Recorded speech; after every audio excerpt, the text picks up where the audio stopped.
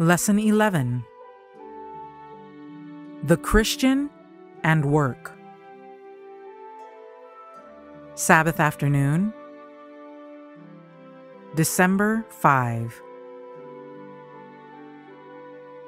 To Adam was given the work of caring for the garden. The Creator knew that Adam could not be happy without employment. The beauty of the garden delighted him, but this was not enough. He must have labor to call into exercise the wonderful organs of the body. Had happiness consisted in doing nothing, man, in his state of holy innocence, would have been left unemployed. But He who created man knew what would be for his happiness, and no sooner had He created him than He gave him his appointed work. The promise of future glory and the decree that man must toil for his daily bread came from the same throne.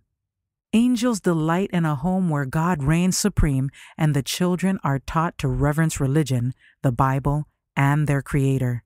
Such families can claim the promise, "Them that honor me, I will honor." As from such a home the father goes forth to his daily duties, it is with a spirit softened and subdued by converse with God. The Adventist Home, pages 27 and 28. Let us teach the little ones to help us while their hands are small and their strength is slight. Let us impress upon their minds the fact that labor is noble, that it was ordained to man of heaven, that it was enjoined upon Adam in Eden as an essential to the healthy development of mind and body.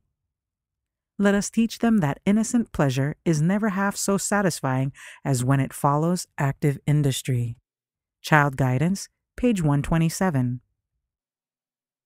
The life of Christ from His earliest years was a life of earnest activity. He lived not to please Himself. He was the Son of the infinite God, yet He worked at the carpenter's trade with His father Joseph. His trade was significant. He had come into the world as the character builder, and as such, all His work was perfect. Into all His secular labor, He brought the same perfection as into the characters He was transforming by His divine power. He is our pattern. Parents should teach their children the value and right use of time. Teach them that to do something which will honor God and bless humanity is worth striving for. Even in their early years, they can be missionaries for God. Christ's Object Lessons, page 345. To all Christ has given the work of ministry. He is the King of glory, yet He declared, "The Son of Man came not to be ministered unto, but to minister." He is the majesty of heaven, yet He willingly consented to come to this earth to do the work laid upon Him by His Father. He has ennobled labor. That He might set us an example of industry, He worked with His hands at the carpenter's trade. From a very early age, He acted His part in sustaining the family. He realized that He was a part of the family firm and willingly bore His share of the burdens. My Life Today, page 168. Sunday, December 6. The Many Sides of Work. I have seen that those who live for a purpose, seeking to benefit and bless their fellow men and to honor and glorify their Redeemer, are the truly happy ones on the earth, while the man who is restless, discontented, and seeking this and testing that, hoping to find happiness, is always complaining of disappointment. He is always in want, never satisfied, because he lives for himself alone. Let it be your aim to do good, to act your part in life faithfully. This Day with God, page 280. The path of toil appointed to the dwellers on earth may be hard and wearisome, but it is honored by the footprints of the Redeemer, and he is safe who follows in this sacred way. By precept and example, Christ has dignified useful labor. From his earliest years, he lived a life of toil. The greater part of his earthly life was spent in patient work in the carpenter's shop at Nazareth. In the garb of a common laborer, the Lord of life trod the streets of the little town in which he lived, going to and returning from his humble toil. And ministering angels attended him as he walked side by side with peasants and laborers, unrecognized and unhonored. When he went forth to contribute to the support of the family by his daily toil, he possessed the same power as when on the shores of Galilee he fed 5,000 hungry souls with 5 loaves and 2 fishes. But he did not employ his divine power to lessen his burdens or lighten his toil. He had taken upon himself the form of humanity, with all its attendant ills, and he did not flinch from its severest trials. He lived in a peasant's home. He was clothed with coarse garments. He mingled with the lowly. He toiled daily with patient hands. His example shows us that it is man's duty to be industrious and that labor is honorable. Counsels to Parents, Teachers, and Students, pages 276 and 277. Nevertheless, I am continually with thee. Thou hast holden me by my right hand. Thou shalt guide me with thy counsel, and afterward receive me to glory. Psalm 73, verses 23 and 24. Before you engage in any important work, remember that Jesus is your counselor, and that it is your privilege to cast all your care upon him. Do not keep Jesus in the background and never mention his name, never call the attention of your friends to him who is at your side to be your counselor. Would not your friends look upon you as disrespectful were they at your side and you never spoke to them or of them? Our High Calling, page 30. A religion which is not practical is not genuine. True conversion makes us strictly honest in our dealings with our fellow men. It makes us faithful in our everyday work. Every sincere follower of Christ will show that the religion of the Bible qualifies him to use his talents in the Master's service. Messages to Young People, page 72. Wednesday, December 7. Work and nurture. There were some who objected to Paul's toiling with his hands, declaring that it was inconsistent with the work of a gospel minister. Why should Paul, a minister of the highest rank, thus connect mechanical work with the preaching of the word? Was not the laborer worthy of his hire? Why should he spend in making tents time that to all appearance could be put to better account? But Paul did not regard as lost the time thus spent. As he worked with Aquila, he kept in touch with the great teacher, losing no opportunity of witnessing for the Savior and of helping those who needed help. His mind was ever reaching out for spiritual knowledge. He gave his fellow workers instruction in spiritual things, and he also set an example of industry and thoroughness. He was a quick, skillful worker, diligent in business, fervent in spirit, serving the Lord. Romans chapter 12, verse 11. As he worked at his trade, the apostle had access to a class of people that he could not otherwise have reached. He showed his associates that skill in the common arts is a gift from God, who provides both the gift and the wisdom to use it aright. He taught that even in everyday toil, God is to be honored. His toil-hardened hands detracted nothing from the force of his pathetic appeals as a Christian minister. The Acts of the Apostles, pages 351 and 352. Thou shalt love the Lord thy God with all thy heart, and with all thy soul, and with all thy mind, and with all thy strength. God desires the love that is expressed in heart service, in soul service, in the service of the physical powers. We are not to be dwarfed in any kind of service for God. Whatever he has lent us is to be used intelligently for him.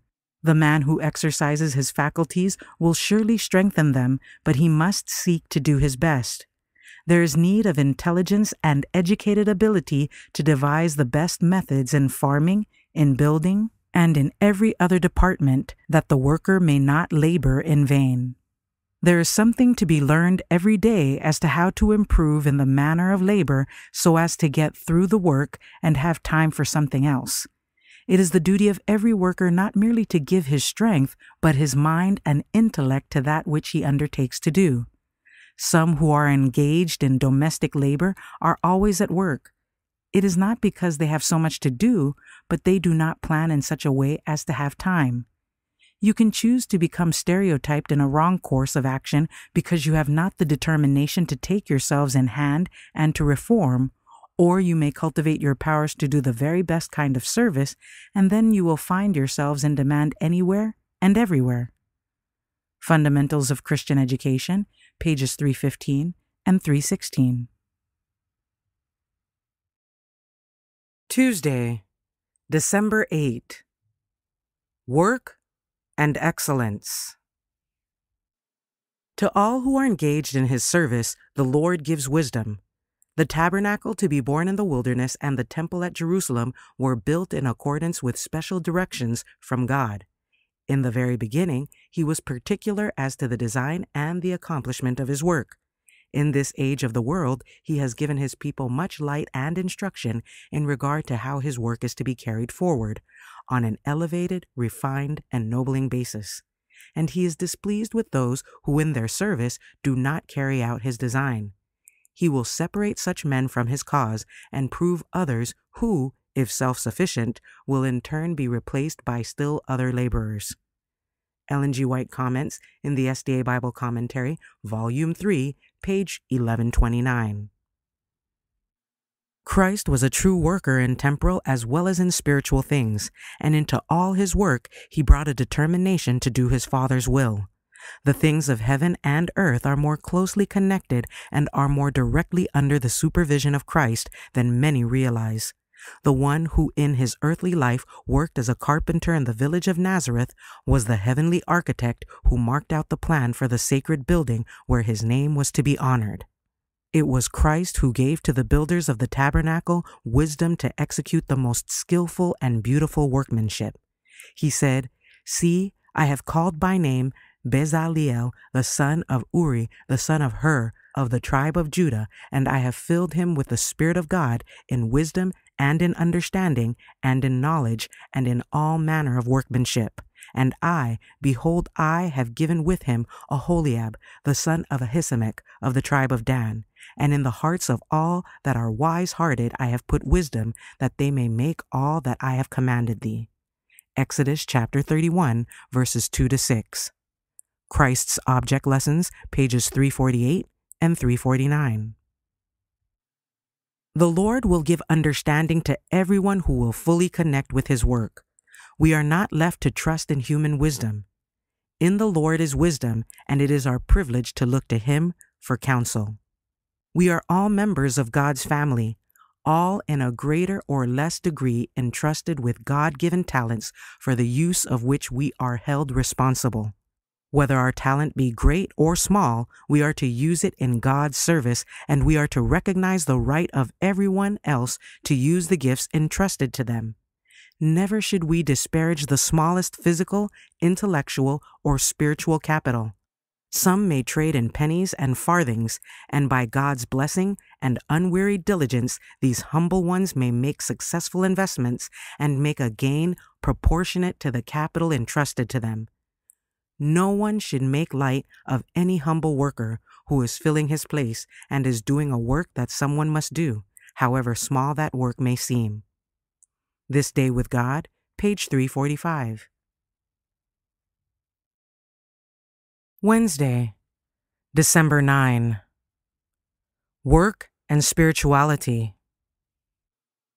Indolent, careless habits indulged in secular work will be brought into the religious life and will unfit one to do any efficient service for God. Many who through diligent labor might have been a blessing to the world have been ruined through idleness.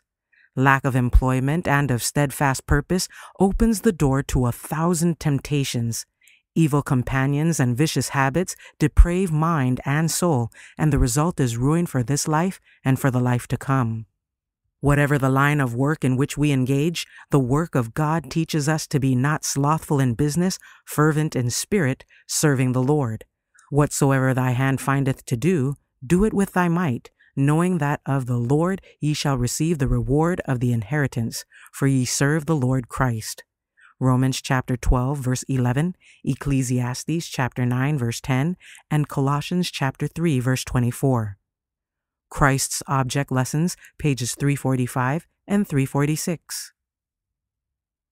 Religion and business are not two separate things. They are one. Bible religion is to be interwoven with all we do or say. Divine and human agencies are to combine in temporal as well as in spiritual achievements.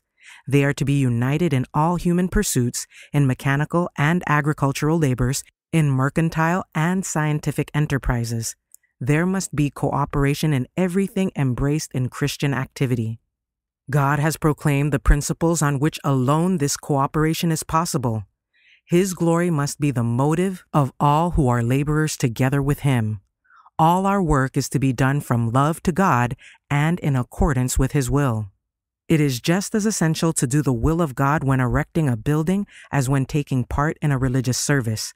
And if the workers have brought the right principles into their own character making, then in the erection of every building they will grow in grace and knowledge. Christ's Object Lessons, pages 349 and 350. I speak to our people. If you draw close to Jesus and seek to adorn your profession by a well-ordered life and godly conversation, your feet will be kept from straying into forbidden paths. If you will only watch, continually watch unto prayer, if you will do everything as if you were in the immediate presence of God, you will be saved from yielding to temptation and may hope to be kept pure, spotless, and undefiled till the last. If you hold the beginning of your confidence firm unto the end, your ways will be established in God, and what grace has begun, glory will crown in the kingdom of our God. The fruits of the Spirit are love, joy, peace, long-suffering, gentleness, goodness, faith, meekness, temperance. Against such there is no law. If Christ be within us, we shall crucify the flesh with the affections and lusts. Testimonies for the Church, Volume 5, page 148. Thursday, December 10. Work and Stewardship. God desires that His workers in every line shall look to Him as the giver of all they possess. All right inventions and improvements have their source in Him who is wonderful in counsel and excellent in working.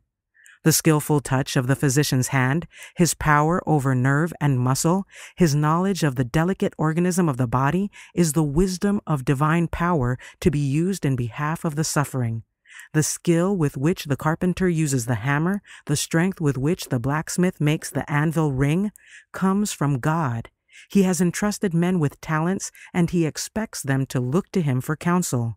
Whatever we do, in whatever department of the work we are placed, He desires to control our minds that we may do perfect work. Christ's Object Lessons, page 349. Work is a blessing, not a curse. A spirit of indolence destroys godliness and grieves the Spirit of God. A stagnant pool is offensive, but a pure flowing stream spreads health and gladness over the land. Paul knew that those who neglect physical work soon become enfeebled. He desired to teach young ministers that by working with their hands, by bringing into exercise their muscles and sinews, they would become strong to endure the toils and privations that awaited them in the gospel field. And he realized that his own teachings would lack vitality and force if he did not keep all parts of the system properly exercised. The Acts of the Apostles, page 352.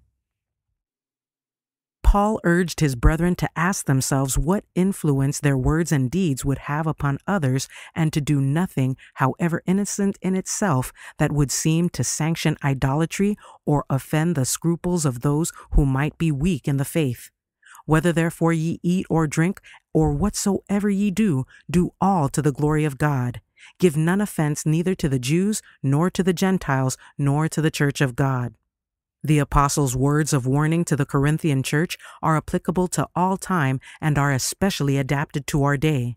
By idolatry, he meant not only the worship of idols, but self-serving, love of ease, the gratification of appetite and passion. A mere profession of faith in Christ, a boastful knowledge of the truth, does not make a man a Christian. A religion that seeks only to gratify the eye, the ear, and the taste, or that sanctions self-indulgence, is not the religion of Christ. The Acts of the Apostles, pages 316 and 317. A great lesson is learned when we understand our relation to God and His relation to us. The words, Know ye not that ye are not your own, for ye are bought with a price, should be hung in memory's hall, that we may ever recognize God's right to our talents, our property, our influence, our individual selves. We are to learn how to treat this gift of God in mind, in soul, in body, that as Christ's purchased possession, we may do him healthful, savory, pleasing service. Reflecting Christ, page 138. For further reading, The Faith I Live By, A Temple Built by Sacrifice, page 193, and Patriarchs and Prophets, The Temptation and Fall, pages 52 to 62.